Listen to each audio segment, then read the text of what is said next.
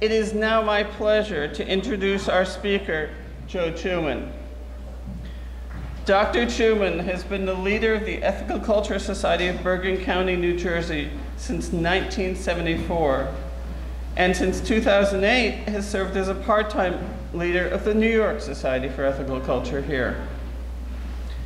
As an activist, Dr. Chuman has worked on behalf of human rights, civil liberties, and in opposition to the death penalty, as well as many other progressive causes. He founded the Northern New Jersey group of Amnesty International and currently serves as president of the Bergen County Sanctuary for Asylum Seekers, founded by the Ethical Culture Society of Bergen County.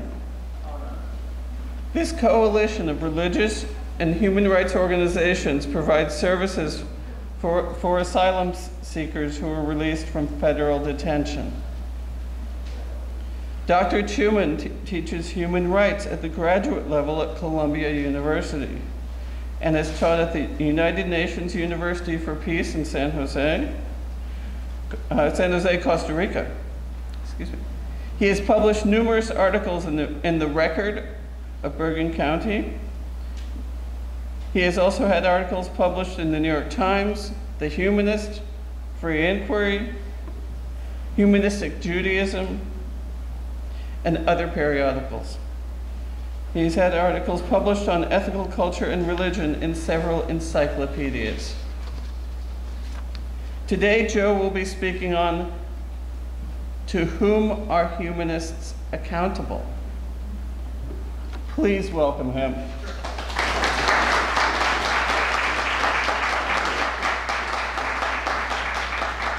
So lovely to be back here, a little bit out of sequence. Usually I speak on the second Sunday, but there was a calendar change. So good, thank you so much for that great music, and it was really a special treat. We don't have it very often. Thanks so very much. Happy Father's Day to all the fathers who are here, but I bet you they're outnumbered by the mothers. I just got a sense, right? I don't know, right? Yeah, fathers are probably a dying breed or something, I don't know. But it's great to see you all. Just a few announcements. Unfortunately, I have to cancel. I have a monthly discussion group here on the third Tuesdays. Unfortunately, this Tuesday I have to cancel it because the National Leaders Council, which is our professional association of ethical leaders, is meeting in Tampa, Florida on Tuesday, starting Tuesday afternoon, and I have to get down there, and then that's followed by the American Ethical Union annual convention or assembly. So I'll be in Florida in the summer for 5 days. Anybody been to Florida in the summer? It's like walking into a furnace. But anyway, I have to be down there. Also, unfortunately, I'm dressed like this. I only dress like this when I have to officiate, unfortunately, at memorials.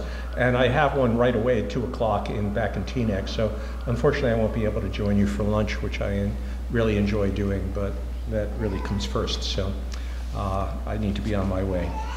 This morning, I want to talk about something that I think is very important, and it has to do with the conflict, I should say up front, between individualism on the one hand, and many of us are staunch individualists, and what indeed we owe to others, okay, in terms of our social relations. There's always a tension there. And, you know, through life, I continually work out my position on this tension, and I think it really shapes who we are and ultimately shapes the nature of the society that we live in. We sense, I think, that American society is in distress in the current era. There's a range of social ills which, in my view, bear something in common with each other. I think we're all struck by the extraordinary increase in what are sometimes referred to as, quote, deaths of despair, end quote. The suicide rate has gone up significantly in the past 2 decades, perhaps most poignantly among teenagers.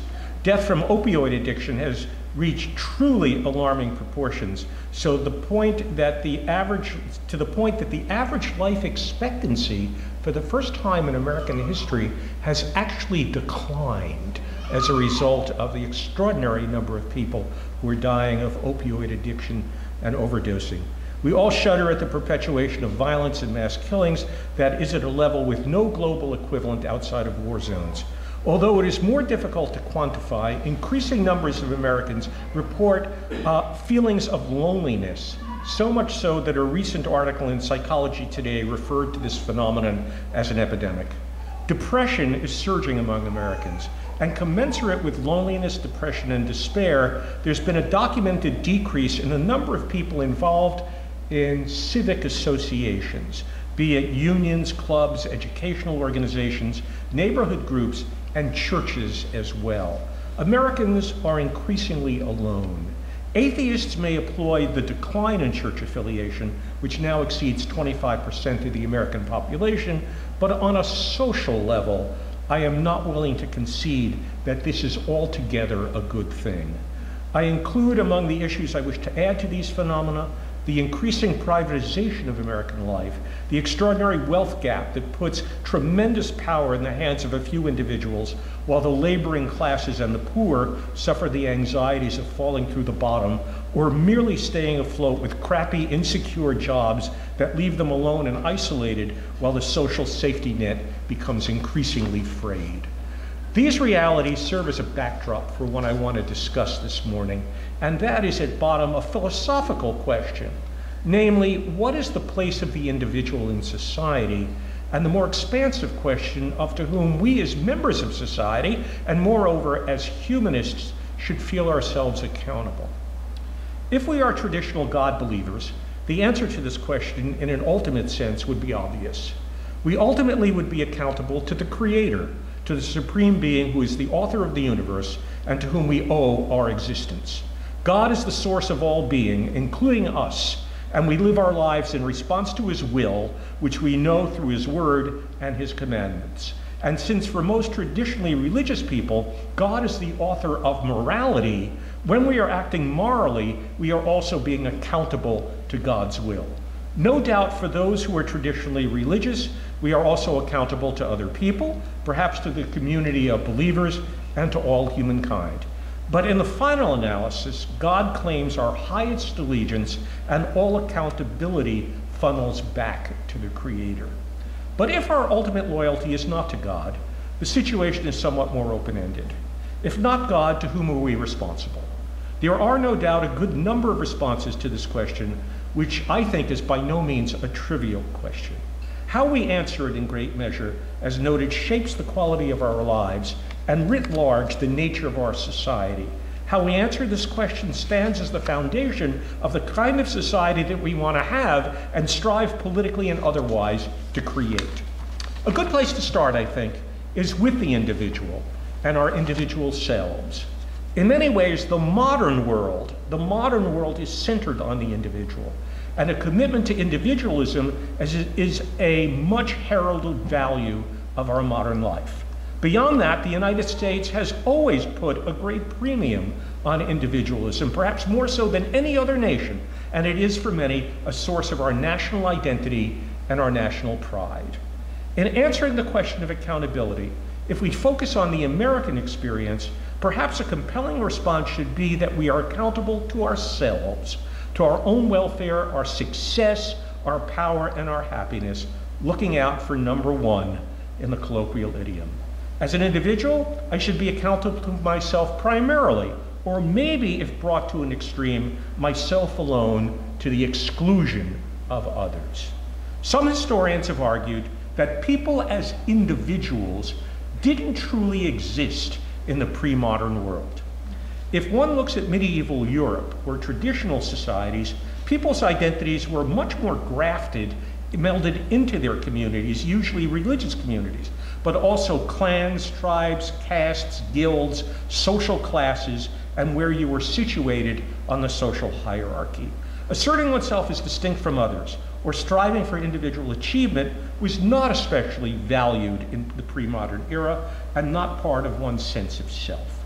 Embeddedness in group values and sharing their myths and practices is how people lived out their lives. Conformity and performing prescribed duties, as well as obligation to authorities, was assuredly more in evidence than expression of individual freedom, personal striving, achievement, and aggrandizement.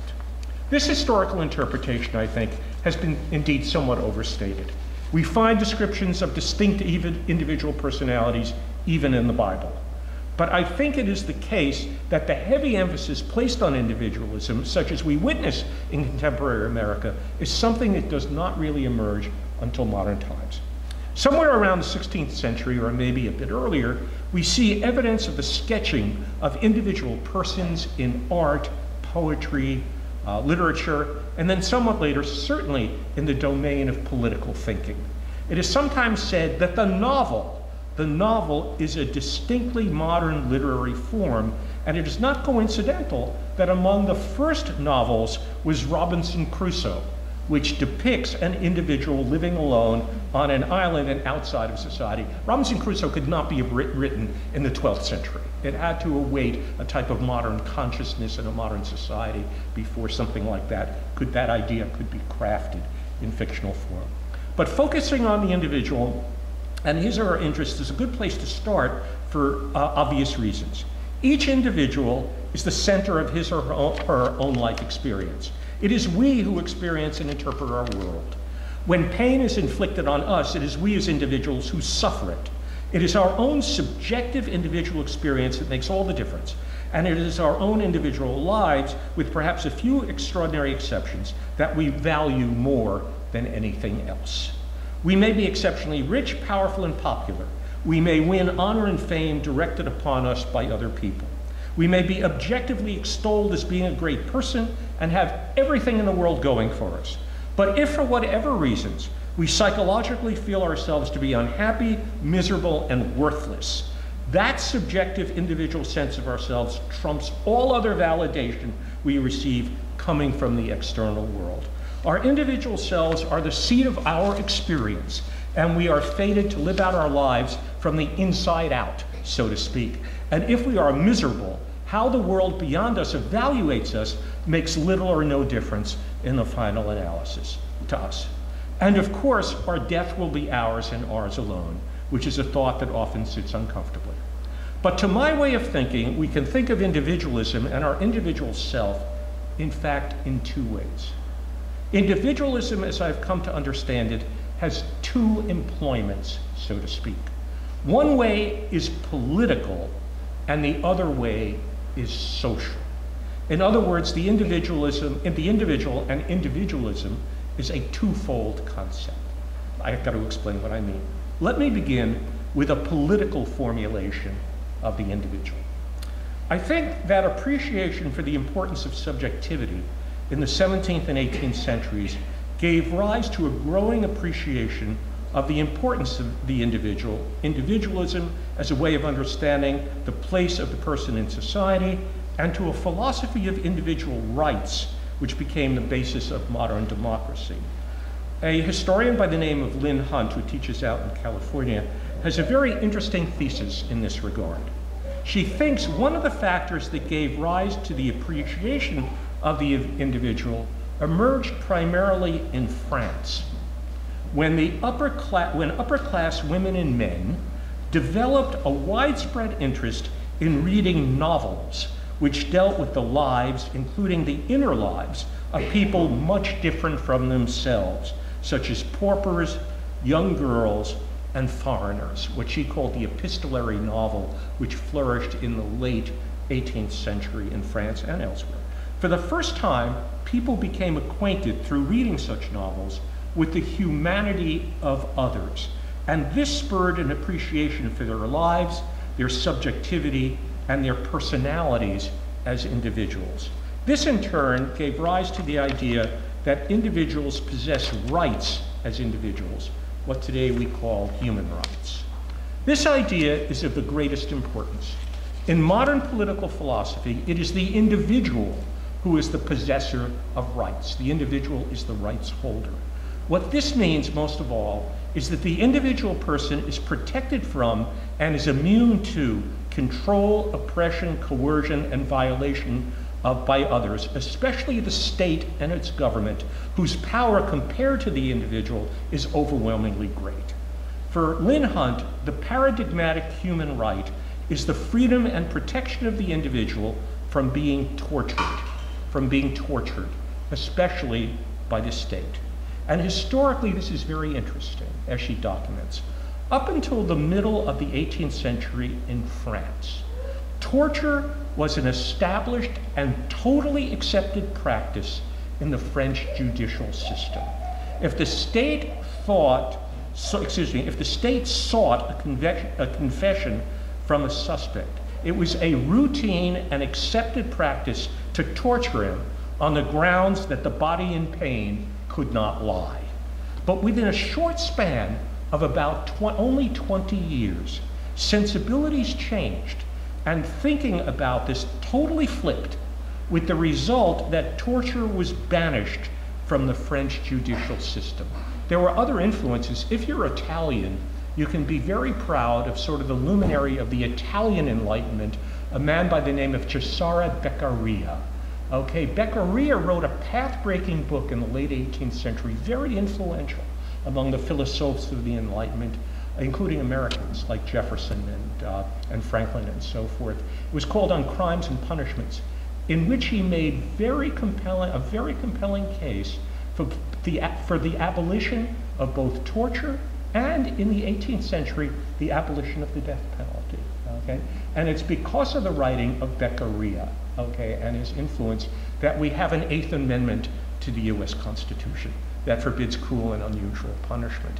If the Bill of Rights were written 60 years earlier, that would probably not appear in it. But there was a massive shift in thinking with an understanding, again, of the subjectivity and humanity of human beings that led to that change. Okay, also, in addition, the great luminary of the French Enlightenment was Voltaire. And earlier in his career, he totally supported torture as part of French jurisprudence. Towards the end of his life, he condemned it. Okay, there was a flip in regard to human consciousness in that regard. It's for that reason, as I said, that we have an Eighth Amendment to our Bill of Rights, which protects us. To put this concept into positive terms, the idea of the individual that goes along with the individual possessing rights is that the individual is a free, autonomous agent who possesses the liberty to direct her or his life as he or she pleases. Each person possesses freedom and agency, uncoerced by the state, by others, or by society. And in this freedom is vested the person's dignity. As the 19th century philosopher of liberty, John Stuart Mill, so nicely put it, quote, he said, quote, each man should be free to pursue his own plan of life. Okay, it's up to us to basically build our own plan of life. That's a nice phrase. What this implies is that rather than being absorbed into society, the individual in her freedom stands somewhat apart from society, outside of society, and has the freedom and agency, as Spinoza stated at the dawn of the modern era, quote, to think what he wants and do what he thinks. That's a lovely phrase. A person should be basically think what he wants, okay, and do what he thinks. That's a very modern concept that becomes the basis of modern democratic thinking. These ideas, needless to say, need to be cherished, upheld, and defended with the greatest militancy, because it is this idea of the individual and individual rights in which our freedom and democracy rest, as well as a commitment to equality. It is the basis of our civil liberties. If we lose this defense of the individual in the political sense, then we are simply paving the way for oppression and tyranny. Okay, this idea is absolutely fundamental to our freedom. Perhaps no society, no nation has appropriated this modern invention of individualism and taken it to greater extremes than the United States. It lies at the heart of the American spirit and presupposes a particular way of life that implies a whole set of values. But there are derivative values that can devolve from this understanding of the individual and his or her relationships to society that begin to shade into what I refer to as the social appreciation or employment of individualism, some which, especially if brought to an extreme, may conflict with other very important values, and indeed may not be so attractive. Let me give some examples. The idea of the individual does imply to varying degrees that the individual person stands again outside of society and in a certain sense stands against society. This can be construed as a zero-sum game. What society gains comes at the expense of the individual, and what the individual gains comes at the expense of society. Such a notion of the individual can imply that I am totally sovereign over my own life and can do as I please with it as long as I'm not hurting anybody else. In short, my sole allegiance is to myself, and if taken to an extreme, I owe nothing to society or to anyone else. This concept of the individual is the basis of what we often refer to as libertarianism. Okay, libertarianism. I suspect in many of its applications, people such as ourselves support a libertarian view of the individual. When it comes again, for example, when it comes to the heated issue of abortion, I suspect many advocates of a woman's right to choose would adopt the position that a woman's body belongs to her individual self alone and not to society, not the state, and not to the fetus. Many would support the law, to give another example, just enacted, I'm happy to say, because I was a strong supporter, many would support the law just enacted in my own New Jersey, which allows for physician-assisted suicide under certain stringent conditions. New Jersey's now become the 8th state to allow you to end your life voluntarily if you meet certain criteria. At bottom, the right to suicide is based on the notion that the individual's life and her choice to end it belongs to the individual alone, and not to society, the state, her family, or to God. Likewise, we would invoke individual rights when it comes to speech, with few exceptions, to religious conscience, to be free of slavery or torture, and to a range of other immunities that individuals hold, the individual holds against society and the state. Here, many of us would concur with the libertarian position rooted in a stark and absolute or almost absolute sense of individualism. As a matter of rights, the person is accountable only to himself or herself. But I suspect that when it comes to issues pertaining to the economy, we very same people begin to have a lot of problems with the unfettered sovereign individual whose only allegiance or accountability is primarily or only to oneself. We know through painful experience where this application of individualism lies as it pertains to the market. It leads inevitably to a privileged few becoming extraordinarily wealthy and powerful, while the vast majority grow increasingly impoverished. Free market laissez-faire capitalism, which places individualism at its center, is a very powerful engine in creating great wealth, but it inevitably kills around the edges. Okay. This reality opens the door to what I'm referring to as individualism in a social sense. While we need to defend individualism as a basis for political rights as militantly as we can, individualism in the social sense, what I would call radical individualism, is very, problematic. True enough, America often glorifies the individual. The classic case is the icon of the stoic cowboy who rides alone and often engages in historic adventures. Or Americans often point with pride to the American genius, creativity, and inventiveness that emerges from the freedom vested in individuals to pursue their dreams and their visions. Although I would contend that this praise of individual creativity is often based in a fiction, in the sense that American individual accomplishment often rests on social contributions made by others and springs from the social soil in which the individual is rooted.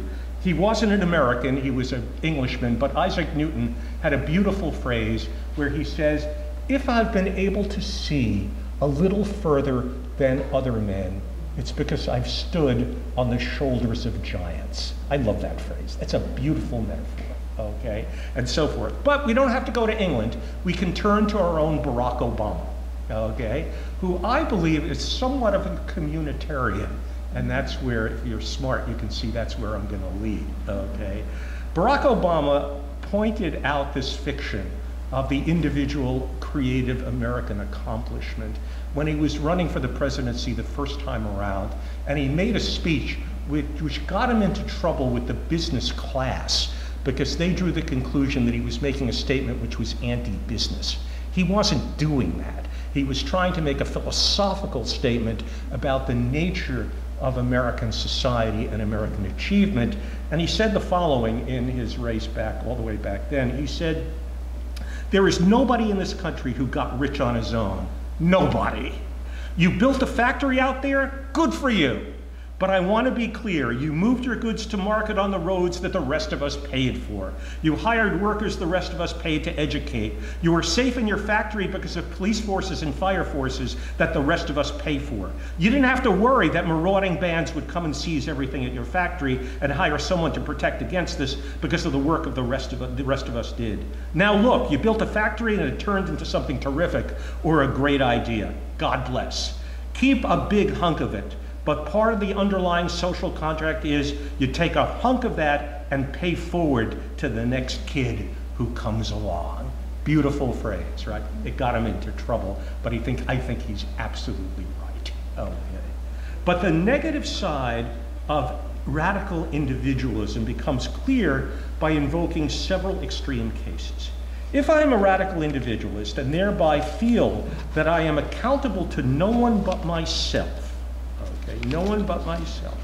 This might lead to a situation, for example, in which I'm walking along, see a small child drowning in a shallow pool, and do absolutely nothing to save him or her on the grounds that we are all individuals who owe nothing to anyone but ourselves. And if I walk on by and do nothing, so be it. In a legal sense, I may be within my rights in that there is no law that forces me to be a good Samaritan. But in a moral sense, I think we would all conclude that such a person was morally deficient and depraved to let a child drown because he felt no accountability to the welfare of the child or because he just had his pants dry cleaned and didn't want to get them wet. Okay, so that would be morally very problematic.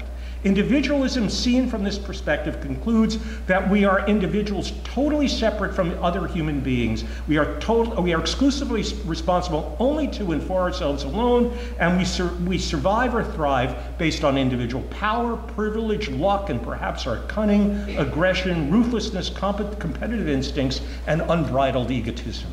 Such radical individualism portrays the individual person as standing alone in a world and society which are essentially hostile and combative. What the philosopher Thomas Hobbes referred to as, quote, a war of each against all. Moreover, it is also a formula, I think, for isolation and loneliness. Raise this portrayal to the level of society, and in my view, we get to see where America in the current era is ominously moving. It is a philosophy of the individual and society which I personally reject, even as I defend the rights of the individual in a political sense. I hope I'm making this clear. It's nuanced and complex. There's rights in a political sense, and individualism in a political sense, and individualism as a social philosophy that states a broader commitment. Okay? Rather, I see the individual, personally speaking, I see the individual as not standing alone, but deeply embedded in social environments, in families, in communities, both those into which we are born and those which are created and those that are identified with those institutional frameworks which are part and parcel of society, such as the workplace, schools, and other organizations which we're part of or choose to join. In short, we live in a web of social relations, and we are profoundly dependent on other people and society as a whole, including those generations that came before us. Examples of this dependence are endless. No individual, think about it, and we never do, no individual in this room had to invent the language that he or she speaks. Okay? It was handed down to us as an endowment, or we might even say a gift, from the linguistic culture into which we were born. We are proud of the values we hold and espouse and cherish them as a product of our experience, our intelligence, and our original thinking. But this conclusion, I think, in great measure, is a product of blind egoism. The Apple friends, when you get older, you begin to realize this with a bit of regret. The apple really doesn't fall very far from the tree. And the values we hold are greatly molded by the culture we inhabit, the family that we were born into, and the values that we are exposed through life. If we were born, just think about it, it doesn't have to be a genius to come to this realization. If you were born into a different culture and a different time and place, you would think very differently and have very different values. You would be a different person. It's a matter of luck and contingency that you happen to be born born, in the place and culture you were, and that culture essentially molds who you become. Socially speaking, I think our individual selves are like the very tip of the iceberg. Beneath the surface is the funded endowments of society we receive and rest upon. And what is distinct to us as individuals is, for the most part, taking what comes from others and perhaps rearranging it in somewhat distinctive ways. Much of who we are is an internalization of the gifts of others. We are individuals, yes, but we are also very much social creatures at the same time, biologically, culturally, psychologically, and in many other ways. That which is individually unique to us, I think, is to be highly cherished and respected, but I would argue it constitutes but a small fraction of what makes us up. As the poet John Donne famously remarked, "No man is an island," and I believe this is pervasively true. Rather than see the individual as separate from society, I would argue in a social sense that without community, without others, there simply cannot be an individual. It is my view that our individuality, in fact, is forged out of our active engagement with others and active engagement with communities. Becoming who we are is a dynamic and very social process and activity. Likewise, I would argue that while in the political sense the individual is free, in a social sense there simply cannot be any freedom outside of society and the conditions within which the person lives out his or her life. Being free has a great deal to do with my ability, in fact, to exercise my potentials and capabilities. But if society has relegated me to abject poverty or deprives me of an education, my freedom is greatly curtailed. My freedom exists within society and not aloof or independent from it. When it comes to the question of to whom I am responsible, to whom I am accountable, I would argue that by virtue of our social natures, just as we inhabit a web of social relations, so we morally inhabit a web of moral obligation. I believe in what the Harvard political philosopher Michael Sandel refers to as, quote, the encumbered self. I believe in what I would refer to as associative obligations. In other words, every relationship I inhabit comes with incumbent duties to others.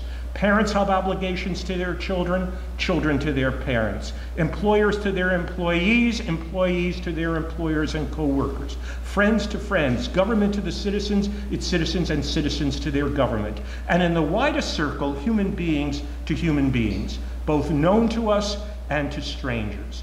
And even beyond the human realm, especially urgent in our times, I believe we have a responsibility to nature and the natural environment which has given us life, sustains us, and on which we are dependent. This may take us indeed into dabbling with a spiritual sensibility of sorts, but I don't think this is necessarily objectionable. In fact, it may be quite a nice and uplifting thing. You know, when it comes to environmental ethics, there are two reasons for supporting the environment that can be given ethically. One is totally self-interest.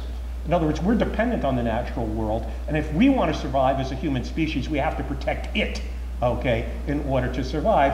Or you could take what I would say would be a more sublime and perhaps spiritualized view that nature itself independently makes a claim on us, okay, to which we can respond.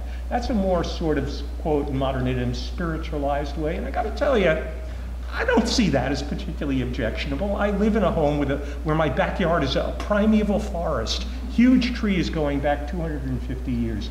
And one thing we know is that trees are responsive to their environment. Now, I'm not making the claim they have secret lives and they have brains and they're self-conscious and so on, but they are responsive. And just as myself, trees are living things. I share with them, okay, a sense of life, okay? Can't say sense of life, but I share with them the condition of life.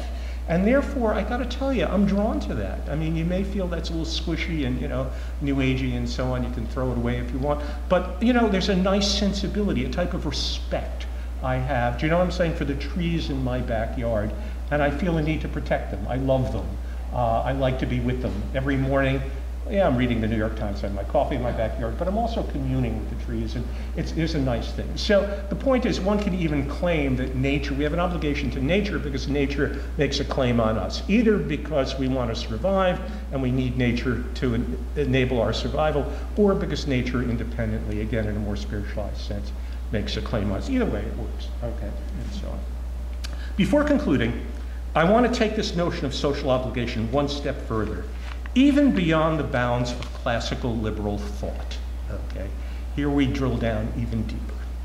The political idea of individualism and individual rights contains within it the central idea of freedom. The individual, again, is a free agent, and this bears on the notion of responsibility. Most of us would conclude that a person can only be responsible for acts or behaviors that he himself has chosen to undertake and has consented to. It seems morally wrong, indeed very wrong, to hold a person at all responsible for acts which he has not himself done, or which were done by someone else. Indeed, all of us, I think, would strenuously protest if we were held responsible for something that we did not do, okay? This conclusion follows directly from the idea of the human person as an individual. But if we conclude, as I do, that we are social beings, and much of who we are is the inheritance we've received from others, maybe this conclusion, as clear as it seems to the liberal mind, is not quite so certain. Indeed, one of the great moral and political issues that confronts us at this moment raises this very question of where to draw the lines of responsibility. And that question is illuminated by the reality that we are all products of particular communities, again, which shape us, with whom we share common values, and we partake in common narratives that mold our identities. And to the extent that they do, they may justifiably claim our loyalty. Let me give the starkest example of where I'm leading. Assuredly, the most intimate community, so to speak, that claims our loyalty is our family. It is important to note that families are communities that we did not consent to belong to. Nobody asked to be born into a particular family. It's just an existential given. It's a fact, okay? It's a function of fate, if you want to put it that way. You didn't ask to be born. There's no consent involved in that. Let's assume, okay, let's return to drowning children again and make good examples. Let's assume I come upon two drowning children, and one of them is my own child, and the other is a child of a stranger, okay? But I can physically save only one of them. Okay? Few people would argue that I should respond on the basis of a dispassionate commitment to fairness and liberal values and flip a coin to decide which child I will save. That will be very fair, okay? And a very good, fairness is a good liberal value we all want to live by, right?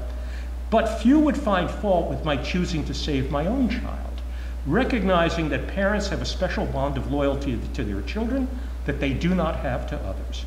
Or looking generationally in the other direction, one might conclude that I am responsible to care for my aging parent and not any parent, even though consent cannot fully justify why this is so. I certainly, again, didn't choose my parents. In other words, we can be responsible for things for which our choice was not at issue, in this case being the child of a particular parent. The fact that my consent was not involved, however, does not free me from being responsible. One might argue, perhaps, that in taking care of that parent, I'm in effect giving back what was earlier given to me by my parent. But the counter-argument here is that even if my parent was unkind or neglectful to me as a child, my responsibility to my mother or my father still pertains by virtue of the loyalty that is inherent in the family bond, a loyalty and bond which transcends the issue of voluntary choice. Am I making clear this point? Okay, I hope I'm being clear about this. Now let's broaden the community of the loyalty that ostensibly goes with it from the family. Let's broaden it from the family to the nation. These loyalties and the narratives and the incumbent responsibilities they entail that emerge from communities I belong to may even extend across generations. Let's look at the responsibility that the citizens of a nation have to historical injustices. One can ask the question, especially at a time when we painfully see a reemergence of right-wing nationalism and anti-Semitism in Germany, as to whether German citizens today bear responsibility to the Jewish population in their midst for the perpetration of the Holocaust and the systematic murder of 6 million Jews, even though those atrocities were committed before contemporary Germans were born. Okay. Today, the Jewish population of Germany has now risen to about 200,000, many of them coming from the former Soviet Union. And ironically, some of them are expatriates from Israel who've actually moved to Germany, which is quite a historical irony. But that's another question. The question is, do Germans today have responsibility, okay, in that regard? Moral individualists would say no. Those who played no role in the Holocaust and themselves did not commit those crimes have no responsibility at all for what they themselves did not do. And this response does have, admittedly, philosophically, does have some compelling character. You can make that argument and make it rather powerfully. But I'm not so sure that the answer is clear. This position of moral individualism presupposes that the self is detachable from the community from which the person derives his identity. The Germans of today share a common culture, a common historical lineage, and therefore in some way a solidarity with their German ancestors who did perpetrate those atrocities. The Germans of today are embedded in a continuous German narrative, so to speak. They certainly cannot be blamed for the acts themselves, but that does not mean that as a part of the German people and inheritors of the past, they have no responsibility for the way in which they relate to Jews in Germany today. To be blamed and be responsible are not the same thing. They are different. To disavow any moral responsibility at all seems to me, speaking for myself, to be morally just too thin, just too thin. Well, you may see where this is going, and I'm bringing this talk to a close. You may see where this is going. In the American context, the issue of reparations for the African American community, which endured 400 years of slavery and institutionalized racism, is not new, but it has emerged again as a matter of contemporary debate. It is again certainly on the agenda, and behind it is the same dilemma about accountability. In 2008, in my own New Jersey, the legislature debated whether it should issue a formal apology for slavery, and a Republican assemblyman asked, quote, "Who living today is guilty of slaveholding and thus capable of apologizing for the offense," end quote. He obviously thought no one, saying, quote, "Today's residents of New Jersey, even those who can trace their ancestry back to slaveholders, bear no collective guilt or responsibility for unjust events in which they personally played no role." Okay, end quote. This again is the position of moral individualism, but in my opinion, it is problematic. The injustices which are the legacies of slavery continue, they go on. And the white population of this society continues to reap the benefits which 400 years of oppressing and plundering the black population of America have brought. It is not for the people of Thailand or Italy or Turkey to apologize for the slavery of African Americans or to work out a program for reparations. It is not their history. It is not their narrative, but it is ours. And it feels irresponsible for Americans of today to detach themselves from that history and its tragic legacy. We are not to be blamed for acts we did not commit, but that does not mean that we today do not bear some responsibility for what our fellow Americans of the past perpetrated. Again, we share a common narrative, a living historical legacy, and as a nation, a common community across time. In closing, I want to return to what is the guiding question of this exploration, which is really the question, is it about me or is it about us? Certainly as individuals, we need to look after ourselves and our own welfare, the realization of our potentials, our aspirations, and our dreams. There is no virtue in selling ourselves short or in self-denial, and as my late colleague Matthew E. Spetter said, a person should never hold himself cheaply. And we all have a right, of course, to defend our liberty, pursue our happiness, and assert ourselves in the world. Yes, we do. But in some sense, the question and the dichotomy it suggests is a false one. It is my view that we are for ourselves when we are for others. It is my view that we become our best selves by committing ourselves to higher dedications, to people and purposes beyond our immediate individual self-interest.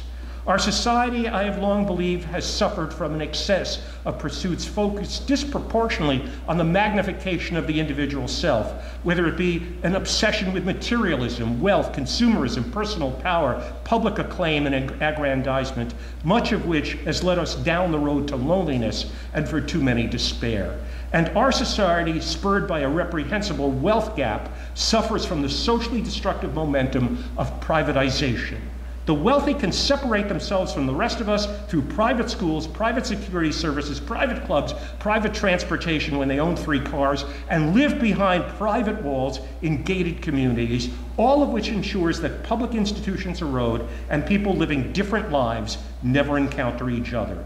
This eviscerates, I think, a sense of common community and peoplehood, and destroys the matrix in which civic virtue is nurtured. In short, it helps to hasten the demise of democracy.